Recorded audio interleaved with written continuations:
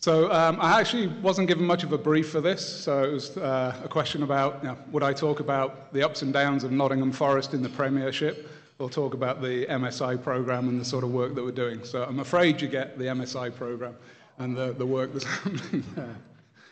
So this is looking at lessons learnt and future directions. And it's really looking at how developing Canadian major research facilities. So I'll use the acronym MRF occasionally. And just to preface that this is very much my personal thoughts and based on my personal experience, both in the UK and in Canada.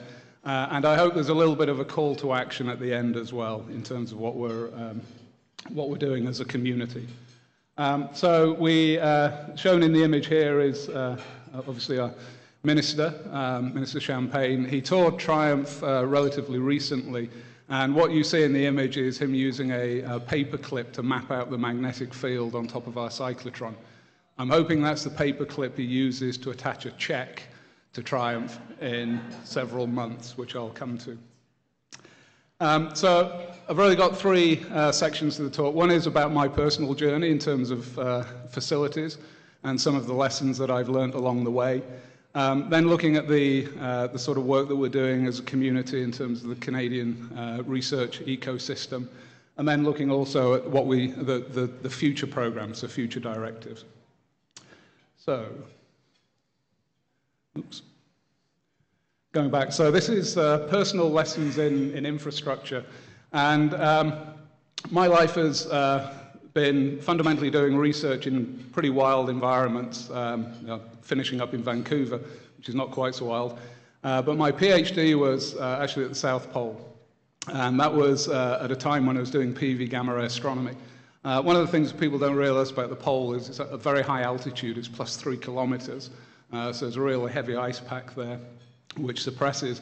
And that was important for our field because we were looking using cosmic rays that reached the ground. So being at high altitude meant we could see the TeV gamma rays that we were interested in. And the fact that we're on the South Pole meant that sources just rotate around your head.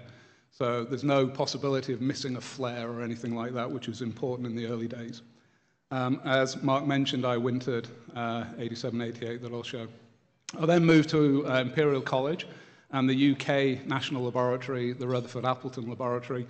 And the research there was looking at dark matter, and that was based in a salt and potash mine in the UK in North Yorkshire in Whitby. So that was about minus 1.1 kilometers. And you'll see that temperature's a theme here.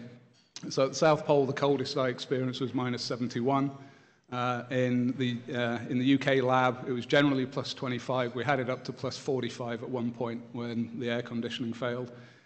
And then in 2009, moved to Snow Lab, which is in Sudbury, so just over 2 kilometers deep. And that's plus or minus 40, depending whether you're underground or on the surface in the season. Of course, I realize I don't need the unit there, right? Plus or minus 40, or minus 40 is Fahrenheit. So this is the infrastructure that we built at in the Antarctic. So the dome, we didn't do that. That was the Amundsen Scott South Pole Station that the US runs at the South Pole. So that's at the intersection of all of the claims to Antarctica, so it's a very important place to be. I built a telescope as part of a small team. That was in 87, 88, and wintered over in 1988. So one of the comments that I often put to graduate students at Triumph, if they're worrying about doing night shifts, I did a night shift for my PhD. It just lasted 6 months, right? So when people complain about night shifts in Vancouver, I don't have too much, the results were actually inconclusive, but the lessons that I learned there have certainly stayed with me. And safety and PPE is obviously a key part of work in Antarctica. So that's in the winter, when you're working outside, you're wearing probably about 20 kilos of weight of clothes to go out into the minus 60. And so having the appropriate equipment, having the appropriate safety systems, the ability that when I went out onto the plateau to go to the experiment, I needed to know that my team had my back was another part of the message as well. Team dynamics are essential, was another major lesson for me at that point. Still doing my PhD, but there were 19 of us there for the winter. And when you're isolated, and the middle image is dear to my heart. That's the Hercules aircraft that left the South Pole around about Valentine's Day. And then the next one comes back about Halloween, which I always found quite funny, but about Halloween, they come and get you. So knowing that you can rely on your team is absolutely essential. And before we went down, we had a psychological test, and they never told us whether you sent people who passed or failed, and I couldn't actually tell that year, to be honest. So, but the team was essential. The other aspect was having backup plans and solid risk management. An example there would be if the generators went out in the pole station itself, we had a backup out in the summer camp, and if that went down, we had a backup out in basically the middle of nowhere. So if there was a fire on station, they can't come and get you, so you're on your own. So you have to be able to have this backup plan and multiple backups to make sure that you can address any risk. And that's a message, when all 3 generators are out and you're wondering what you're going to do for the next 4 months before the electrician finally gets the thing going again. That teaches you risk management is essential. Okay, so that's Antarctica. That was my PhD. Moving then to Bulby. This is a working salt and potash mine in North Yorkshire. And this is a working mine.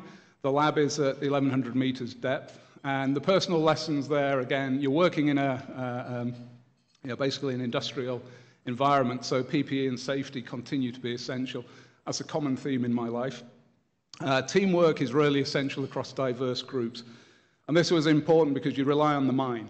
So a lot of those systems, again, you're working with miners, you're working with the mining community in that area. You need to know basically the way to communicate with them. They don't have PhDs in physics. They have different drivers. So you need to be able to work out how to communicate to a team to get the best out of them. It was also clear in terms of a common goal for the facility that was critical for the Bulby lab, to make sure everybody was driving in the same direction. So having that strategy and that vision was certainly important. The infrastructure needs to be appropriate to the program. So when we started at Bulby, of course, most of our money went into the science. And you'll see on the right image, that was the infrastructure that we put in place. It was basically, it literally was a shed from a DIY store and a tent, and an early version of me working on one of the really expensive detector systems. My boss came underground and basically said, this is just inappropriate in terms of the infrastructure that you have. So we had to go to government, make the case, and we were lucky enough to secure funding to develop another facility shown on the right, which lasted 10 years. And that was a second lesson in terms of maintenance of the facility. Not a lot we could do about that because we were underground and it was crushed, which was quite startling for those who watched it in real time. But the facility required constant maintenance to be able to maintain the infrastructure. So being appropriately resourced to run the facility and requiring constant maintenance. Okay, then based on the work at Bulby, I came over to Canada, to the Snow Lab. And Snow Lab is one of the early CFI MSI programs. It's managed as a joint venture between the 5 Canadian universities shown there, with Queen's as the lead, funded through the MSI program and the province. And again, it's in an operating nickel mine. I was there for 12 years, and the sort of lessons that I picked up there, other than a lot of experiments in physics are spherical, that seems to be one of the key lessons you learn, is that strong governance and support and oversight is really important. So building accountability into the system is a critical part for a large facility. Again, obviously we're underground, so the safety protocols are really important. A relatively new area for me was the regulatory compliance, in that when I was in the UK, a lot of that was done by the Rutherford Lab. At Snow Lab, we were doing that ourselves, so making sure we're compliant with all the regulation for working underground, for the construction phase, manufacturing, and so on. So having the ability to undertake that compliance angle was critical, and having the resources to do that was critical as well. Having that diverse team, again, working with a broad community to deliver the program. A phrase I'm using a lot at Triumph is operational excellence, and the ability to make sure that you are delivering a support structure for the community that you are that you're supporting, and taking a lot of load off them. So that covers things like the regulatory compliance. But now we're, of course, in the worrying about things like geopolitics and cybersecurity and the ability to, just as we were discussing today, in terms of who can actually use the facility. So a lot of questions that need to be maintained by the major research facility. Infrastructure maintenance and deliberate talent development, I think, are other key lessons that I learned there, is making sure you have that pipeline of talent. Okay, so that's my personal background. A lot of the lessons I picked up along the way, which you'll recognize in the facilities that you're operating. So switching to Triumph, just to give people a background about Triumph, we're Canada's Particle Accelerator Centre, and there's about 600 staff and students involved. We were founded in 1968 by the 3 local universities, which is UBC, Simon Fraser, and the University of Victoria. But it was, before the ink was dry, Alberta joined. And Triumph stands for Tri-University Meson Facility, so thankfully they didn't change it to FUMF to include Alberta.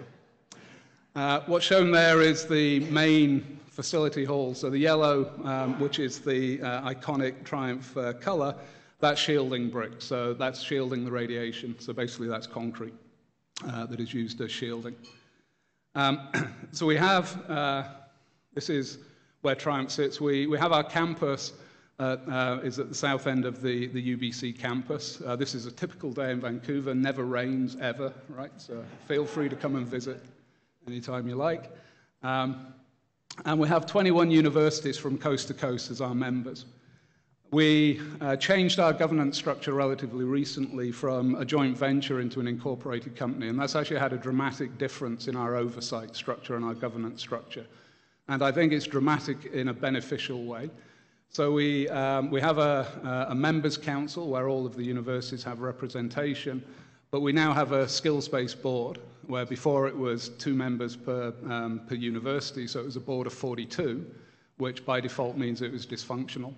The board now is 11, so it's a skills-based board with university representation. So it's, it's much more engaged in what we're doing. It's much more engaged in the oversight. And it gives us that credibility in terms of the governance structure that we have.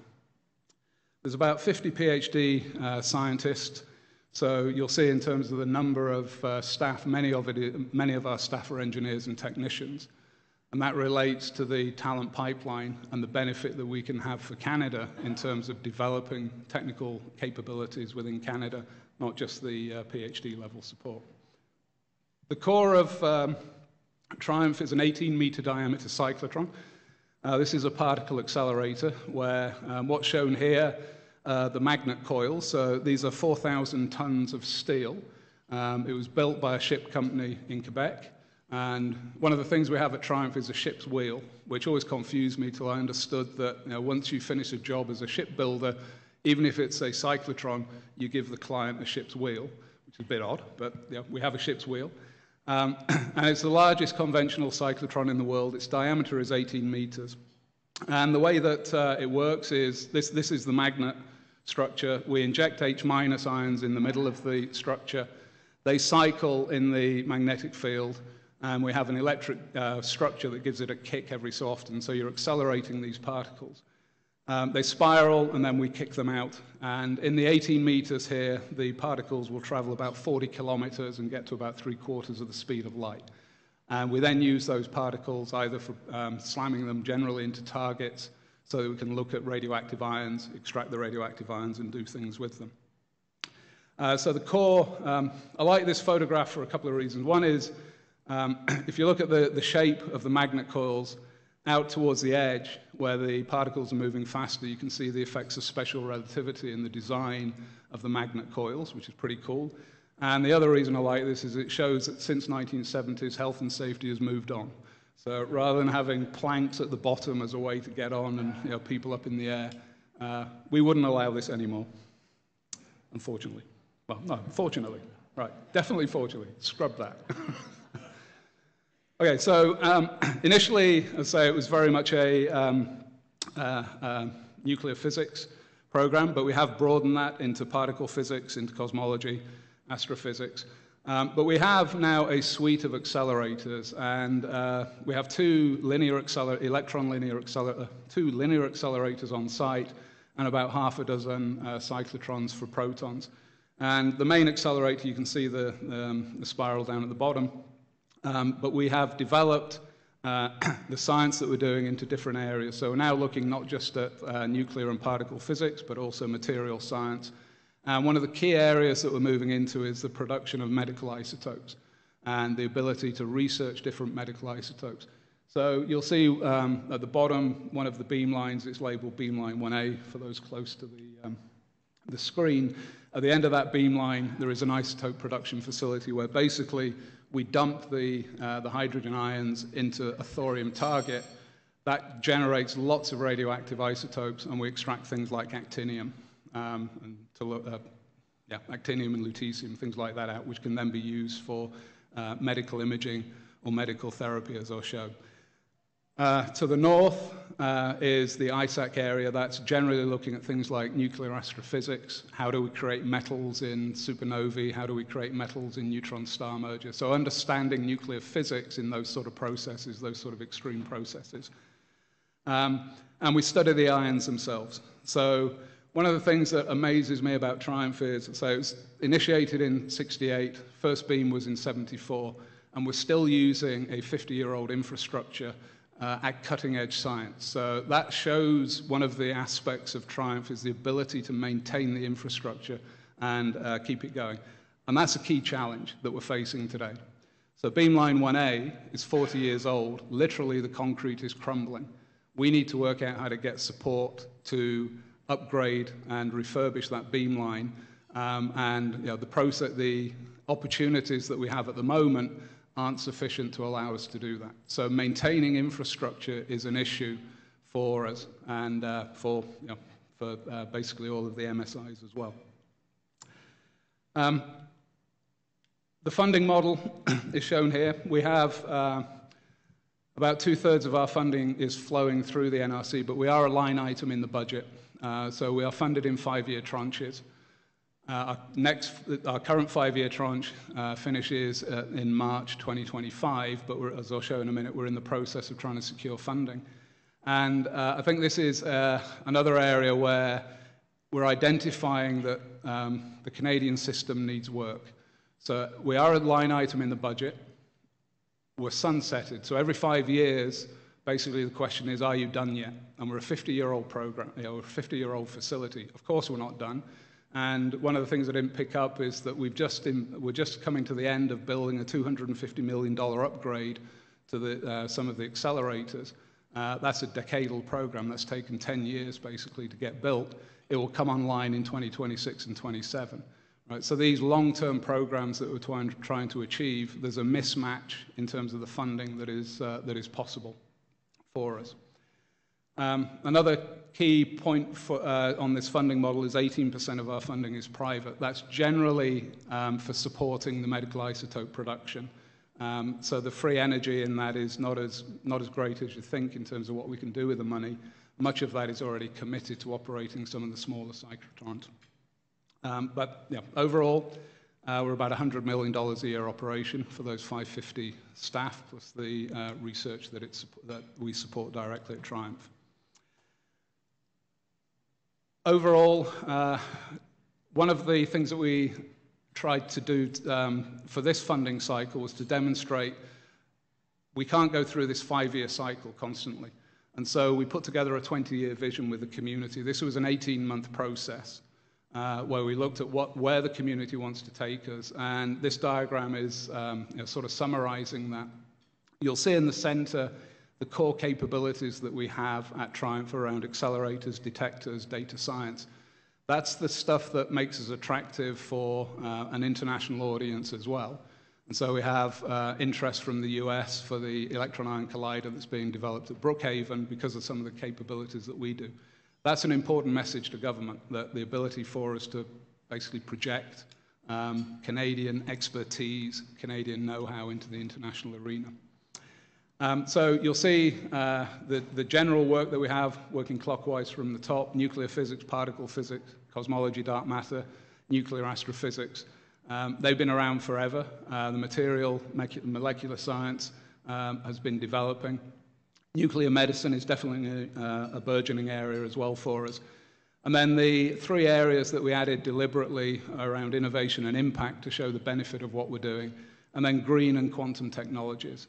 We're already doing quantum technologies with quantum sensing, and we're already doing some projects around green, but we needed to really be deliberate about this to show the strategy that we were taking so we can articulate that to government. And then between the core capabilities we have, the enablers are the talent that we develop, the operational excellence, and having a diverse research environment. And in terms of diversity, this shows the scientific users and visitors, and it's a fairly even distribution. Nuclear physics is still a very broad group of users that we have coming to Triumph, but you'll see quantum materials, particle physics, and the commercial side are relatively large as well. So having that multidisciplinary aspect, I think, is a strong message to put to government, that we are connecting many communities. I wanted to give you a specific example of the medical isotopes, because I think this relates to the way that we communicate to government in terms of the benefit of what we're doing. I mentioned the medical isotope production, and one of the isotopes that we generate is called actinium-225, and it's an alpha emitter, which is basically a helium nuclei. And alphas are very destructive, but they don't go very far.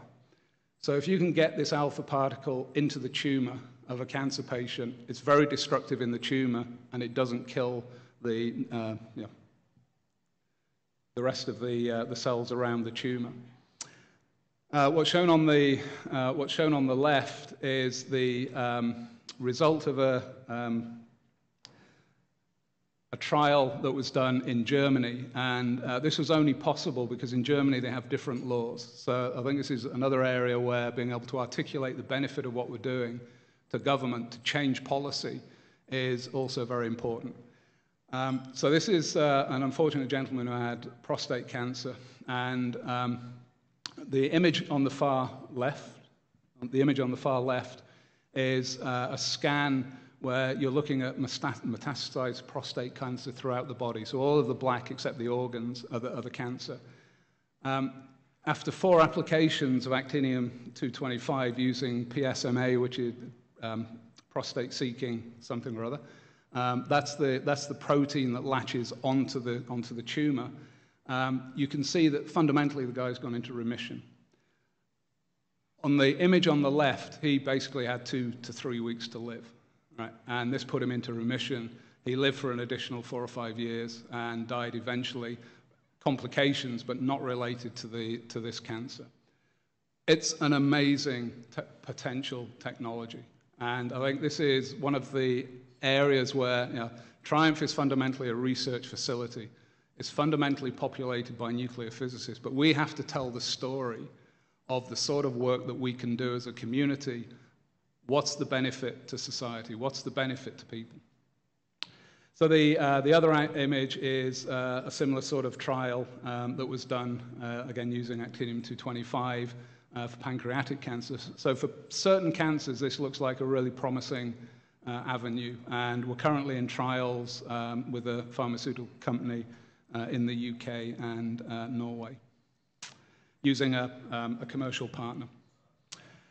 Okay, so that's Triumph and some of the work that we're doing and some of the lessons that we're applying. So, to summarize those lessons, I think MRFs are national assets for Canada. That's the phrase that I use constantly when I'm talking to government. We're operating on the international stage. We're projecting Canadian expertise. Canada is unique in the world in the way that it does major research facilities. The academic research facilities are very bottom-up driven.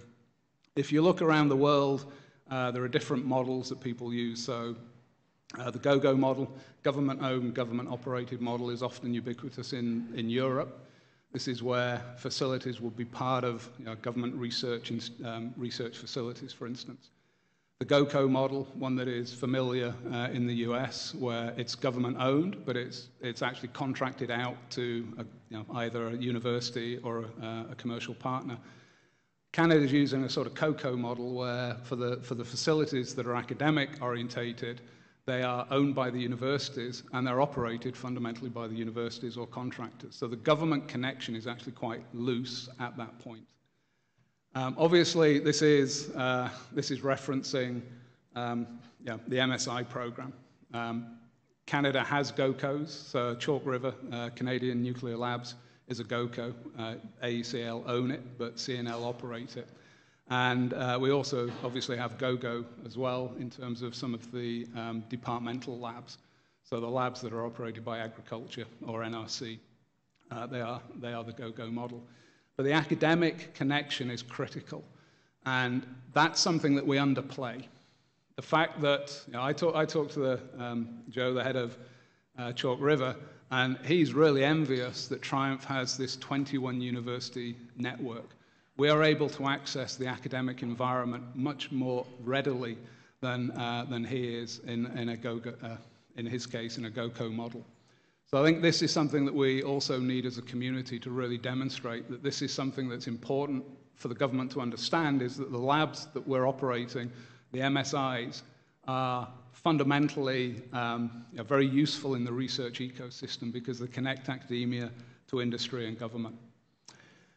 So the COCO model that we're operating has benefits in flexibility. It has benefits in terms of the research community engagement, but it has challenges at scale. So as you get larger and you move into something the scale of the larger MSIs or Triumph, it's actually very difficult to engage in a funding model that is really supporting the lab. So there are many models, as we heard today, in terms of the MSI program, so mileage may vary, but I think the fundamentals in terms of the lessons that I've taken are that large research facilities are actually very similar in the challenges that they face because we rely on people. People do the research. And so providing the support structures and enabling staff and users to really do their science, to excel in their science, is essential. That's actually the commonality that we have as a community. Obviously, you want to do that within accountability. You need to make sure that people are doing things safely and are compliant to regulations. So some of the fundamentals that I've picked up are, you need an appropriate governance structure for the scale of the project. It's essential for the healthy development of the facility. The transition at Triumph, as I say, was really helpful in terms of connecting the university through a board. And the board structure, of course, as a not-for-profit means that the board is invested in Triumph's success, not in the individual university's success, but the success as a collective. Applying appropriate oversight for the scale of the investment. One of my issues at the moment is fundamentally I have two oversight structures. I have the National Research Council, steward of the public money, and I have the internal governance structure. And that's killing us. Last year we had 44 meetings or engagements where we had to report, and that's 44 in 1 year. So that takes quite a lot of effort from a handful of us to maintain that. So I think that's an area, again, where trying to ensure that whatever structure follows, hopefully something like the MRF, there is an appropriate oversight structure. Risk management is critical, and that's especially on core infrastructure to ensure you don't hit a crunch. And one of the challenges, I think we all realize, getting something new is often easier than upgrading existing infrastructure. I see Bill smiling. I think that's a commonality between CLS and Triumph. Operational excellence is something else that I think is often underplayed. So when times are hard, there's a temptation to put money into the science, and that has to be resisted because when times become constantly hard, it means that you're fighting against a system that is not supporting the research. So that's going back to my fundamental, you're trying to support people. But to do that, you need to make sure that you're compliant, that the research security is in place, the cyber security is in place, all of those aspects. So having operational excellence is certainly a mantra that I'm driving at Triumph. You can, of course, sustain for a short period, cutbacks in those, but you can't do it for a long period of time.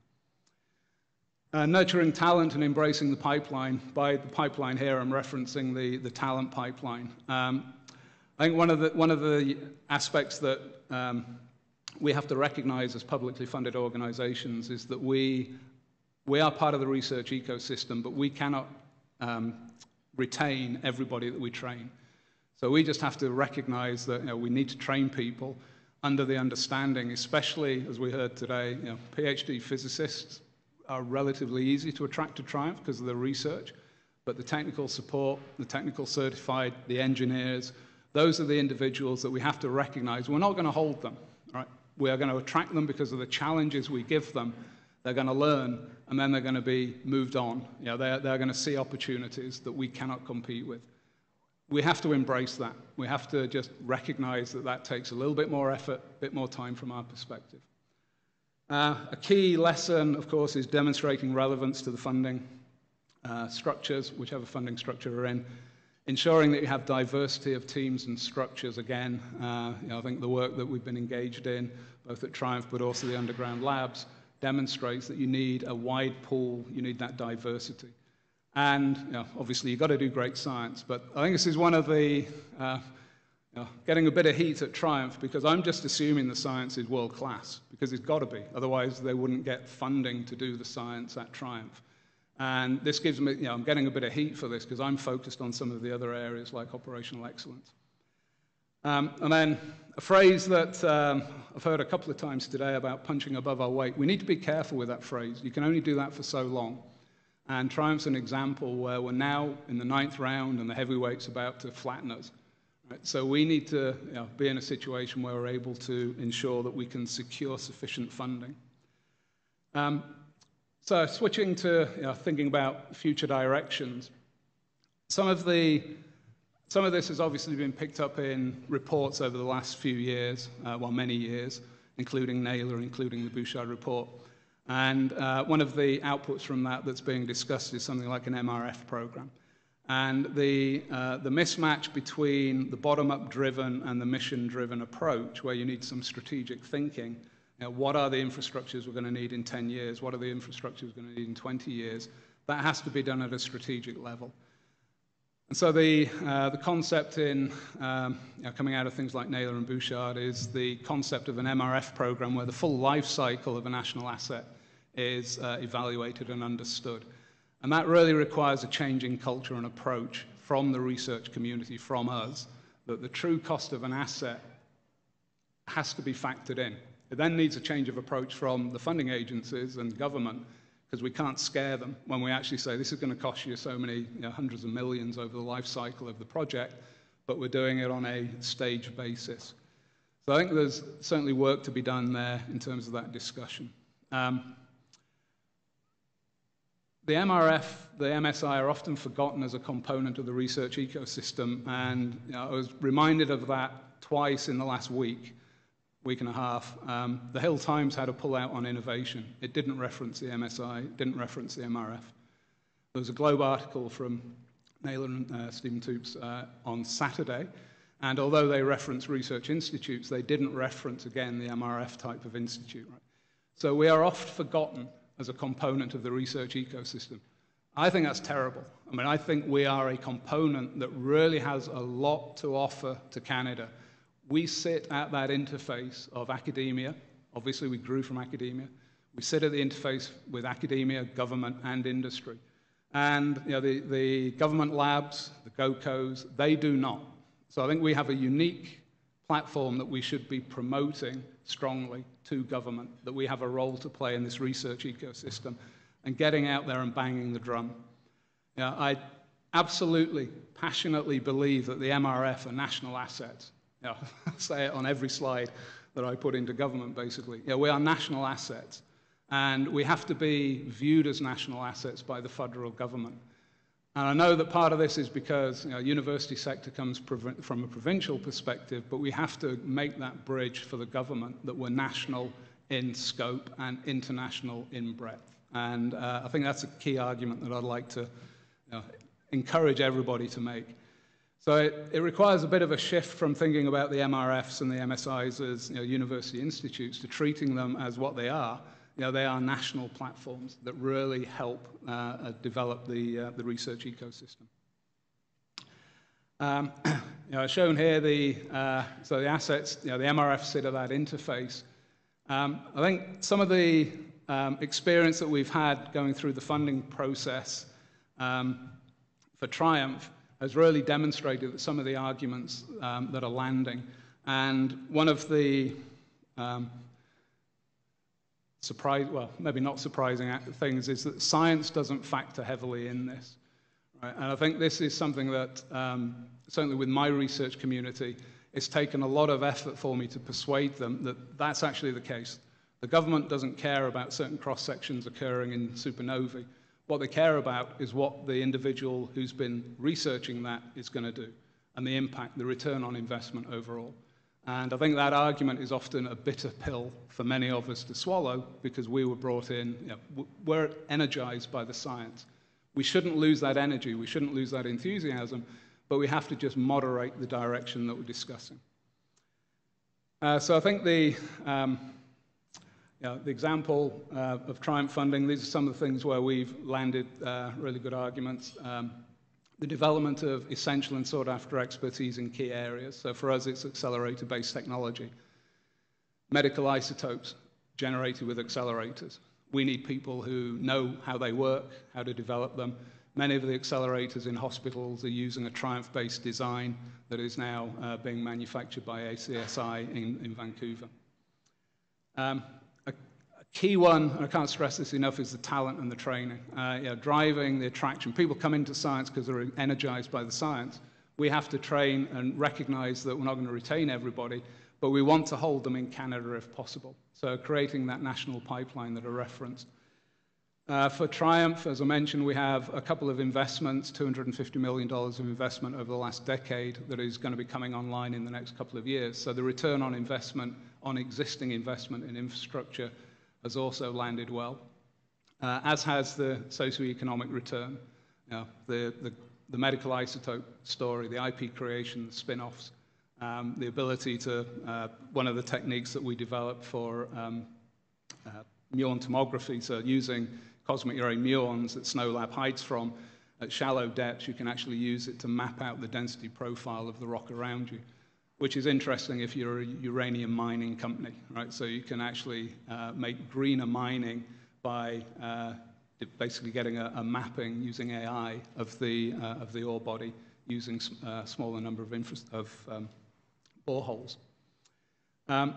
One that I think has also landed extremely well is resilience on a national scale for technical capabilities. The MRFs, the MSIs, are capable of pivoting quickly. That's not necessarily true in government labs. And that's an area, again, that has really landed well with government. And there are examples that we can demonstrate. So during COVID, of course, the vaccine production, when the pandemic hit, the border walls came down. Canada didn't have that capability initially, and it took a bit of time to ramp up. Some of the physics labs, SNOLAB, Triumph, were involved in developing a ventilator from a dark matter detector. That sort of pivot was only possible because we had the capability in-house, we had the project management, we had the expertise already there. Technetium-99 is another example from Triumph where Chalk River shut down. Technetium-99 is one of the standard isotopes used in PET scanning. And it originally came from Chalk River nuclear reactor. That reactor shut down. Triumph then developed a new technique using cyclotrons to create technetium. So there are ways that you can demonstrate that resilience that we're providing to the country. And then there's the science, which is the enthusiasm that you can demonstrate. As I'll show, we're on the Hill last week, and we took 15 early career scientists, basically, and it was wonderful seeing their enthusiasm light up the MPs and the senators that we met.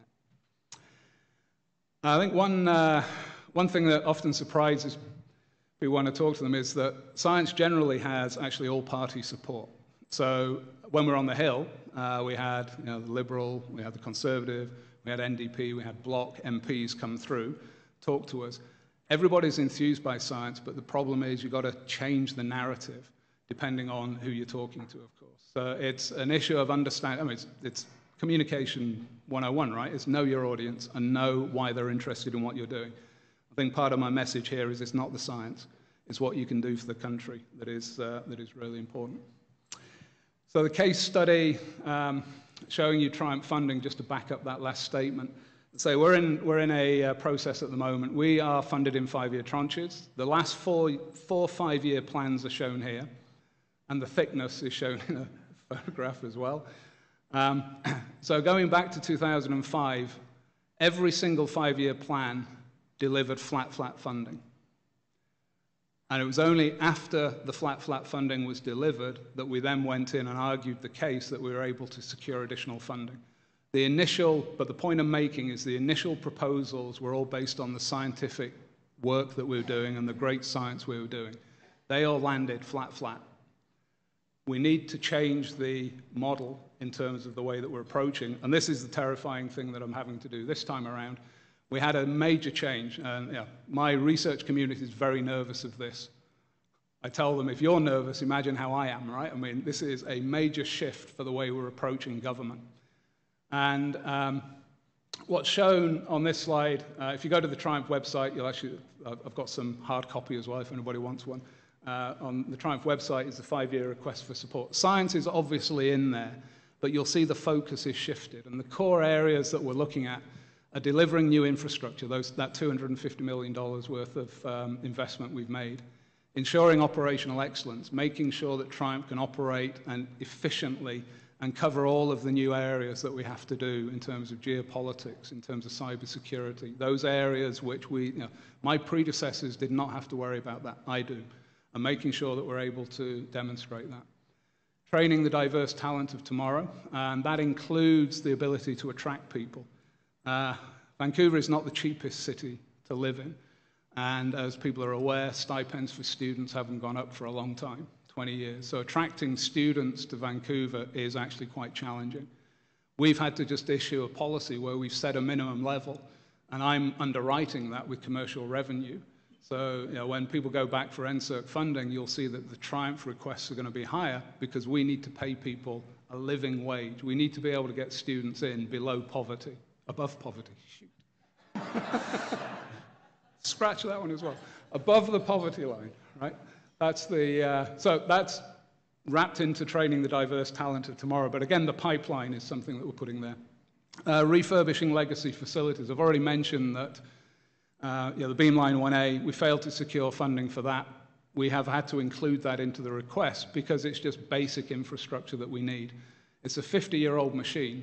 It's not brand spanking new. There's things failing on it that we need to repair every year.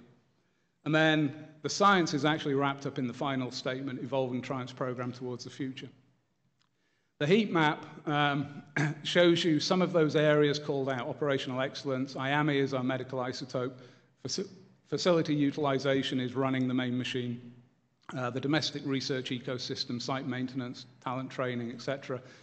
And what we developed was a heat map to demonstrate the impact of various funding levels. Our request is $450 million over 5 years. So that's basically a 50% increase from the 300, roughly, that we're getting at the moment. We need that. If we don't get that, you can see the impact that we have. And so what we're articulating to government through ISED, through NRC, we're talking to the Prime Minister's office, Privy Council office. We're basically talking to anybody we can find when we go to Ottawa, literally. The impact of a reduced level of funding because of the systemic and chronic underfunding that we have received. I think that's something that everybody will recognize. Everybody will recognize that the system is broken and we need to change it. And sadly, Triumph is first up. All right, so this is, I put this up just to show, well, actually, I put this up to show the Snow Lab team that Pietro owns a suit. So this was us last week, talking to members of Parliament, talking to senators. And as I mentioned, there is cross-party support. We just have to articulate it and mobilize that support to really impact the ability for us. So my last slide is the call to action. I view MRF as national assets for Canada. We operate on an international stage. We project Canadian ingenuity into the world.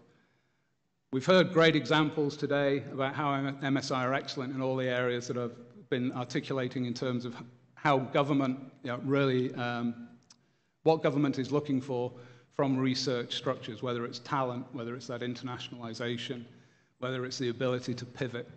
All of the MSI have that capability. So a compelling narrative exists. I think greater coordination is actually needed across our community to make that message really land.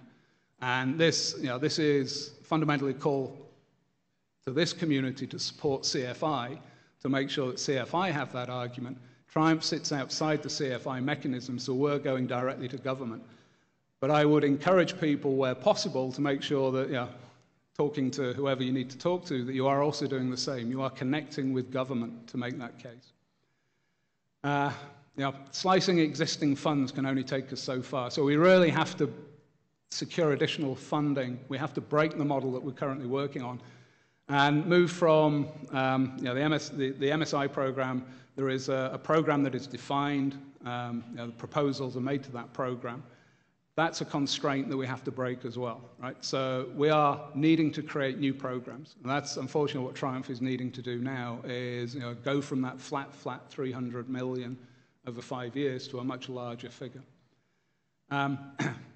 People may be aware that the major research facility framework that was discussed in Bouchard and Naylor, ICED is driving that, and that is one potential approach to look at a more strategic way of funding the MRFs.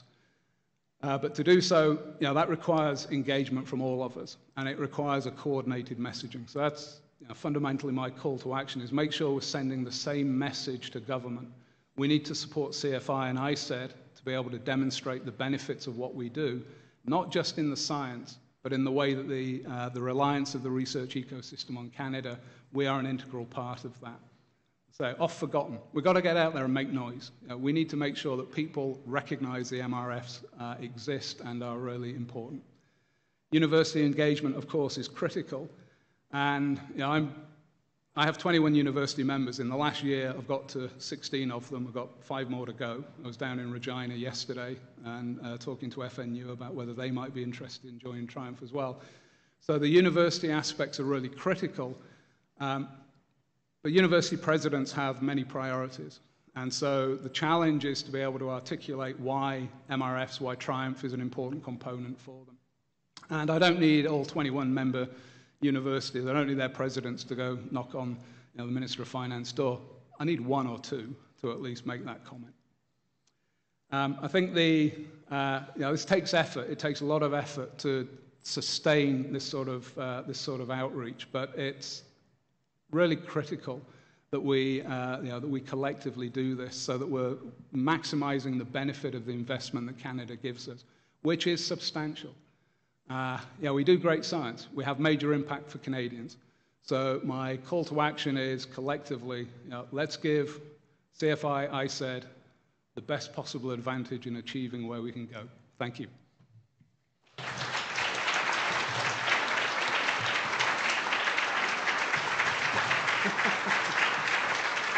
Cool.